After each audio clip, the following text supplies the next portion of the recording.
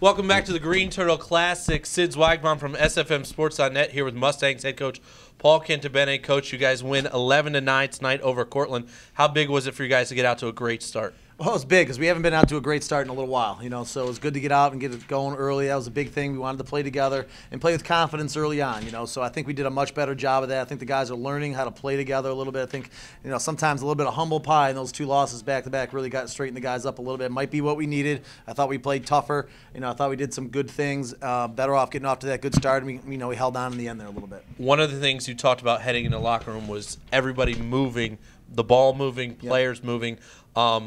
Easy to say guys move, but how did it happen tonight? Well, I mean, we run a motion offense. That's what we're supposed to be doing. And when you stand still, it doesn't really look good. And that's what we're kind of doing. I think the guys just wanted the ball. We had to make them buy in. That everybody's together. Doesn't matter who scores the goals. And that's what I think we're starting to get a little more buy-in. So we had a little better ball movement, more assists. Things were happening a little bit better. Tough to break into the Stevenson lineup as a freshman. Kyle D'Onofrio didn't get a lot of playing time last year. This year, he's really starting to step up. 4 goals tonight. Already has more goals than he had last season. What is he doing well, and how is he stealing playing time? Well, he's such a great off-ball cutter, first of all, and he's a tough guard. He's 6'1", he's very lanky. He can shoot with either hand and cut with either hand, so he makes it really tough on goalies how he does it. So, he's coming along. He's had a couple big games, played really well in the Roanoke win, so we need him to continue to develop. And he played great. Billy Burgoyne is out today with a sprained ankle. He really stepped up when his senior was out, and he really stepped up and did a good job. Turnovers bit you guys last night, 32 of them. How great was it to keep it to 10, which is low for you guys where you've been averaging around 20? Yeah, well, we turn it over sometimes, but when you play aggressive, it happens. I think tonight we really value the ball. I think some of those turnovers are really in the fourth quarter, too, which is unfortunate.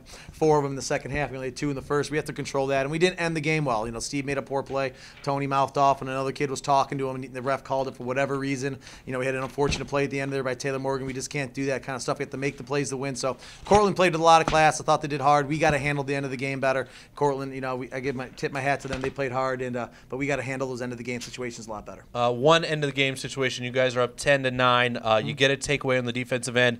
It got into Stephen Bannock's stick. I think my call was something like, what do you do if you're Stephen Bannock? Do you go for the goal or you play keep away? Is that a situation where you guys want him going to the goal, or you want him going to the goal if it goes in? Well, it's like one of those no, great job. Yeah. So, obviously we wanted to be smart. We still had a couple minutes left, so they're going to put the timer on us. So, but we had to make a play and be smart. Steve made a play to get us that 2-goal lead, which was huge, and then, and then we kind of had to hang on there a little crazy 2 minutes.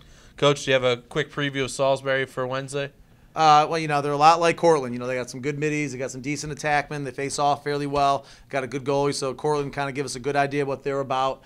We got to go down there and play better. We got to take the next step. They'll be ready for us. Where it's always a very emotional game for both schools. We got to withstand that, and we'll go down there and do the best we can. But obviously, Salisbury's playing their best lacrosse right now. How much did this Green Turtle Classic, playing 2 top 10 teams back-to-back, prepare you guys for Wednesday and for the rest of the year? Well, we played 3 top 10 teams in 5 days. So, I think it prepares us for the season because we play such a tough schedule. We still got to play, Salisbury. We got to play Albright, who's 6-1 right now. Then we got to play I got to play Lynchburg, who's 5-2, playing really well right now. They're a dangerous team, 6-2. So, we got a lot of tough games, but that's what our schedule prepares us for. Our conference prepares us for the NCAA, and hopefully we'll be in a good shape. So we get used to playing a high level lacrosse, and we want to play the best teams. And sometimes when you play the best teams, you're going to lose games, but but we're doing a good job just maintaining our course here. Get another solid win here, and we're just moving forward. Coach, thanks for your time. We'll see you Wednesday night. Thanks a lot. That was Mustangs head coach Paul Cantabene at the Green Turtle Classic on SFMSports.net.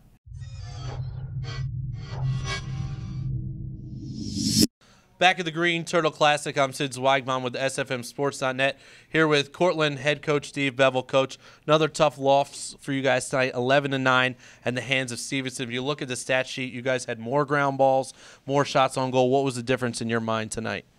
Well, I think it was the beginning of the game. The start of the game, they got off quick. Rossi and number 4, played extremely well early.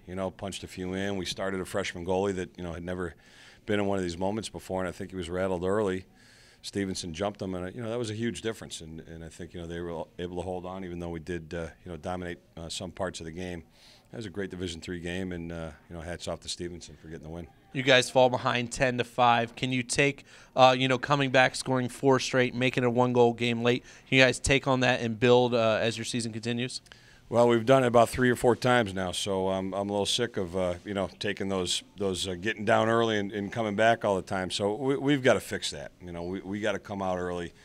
We got to be that team that jumps out and gets to an early lead. And I think we've showed some heart. That's a good thing. We did again tonight, but we got to take care of the ball early, take care of things early in the game, and give us a better chance to win. How much does coming to Owings Mills and playing in the Greene Turtle Classic help you guys prepare for the rest of the season and the run you hope to go on at the end of the season?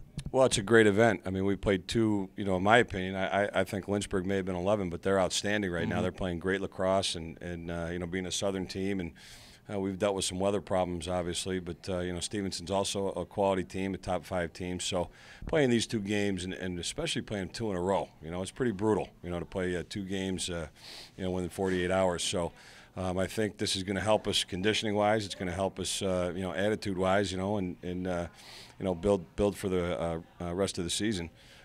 We've got some great opponents coming up, in the next few weeks. I know that Stevenson does as well, so I think we'll be ready. Coach Bevel, we appreciate your time, and best of luck the rest of the season. Thanks a lot. That was Cortland head coach Steve Bevel on SFMSports.net at the Greene Turtle Classic.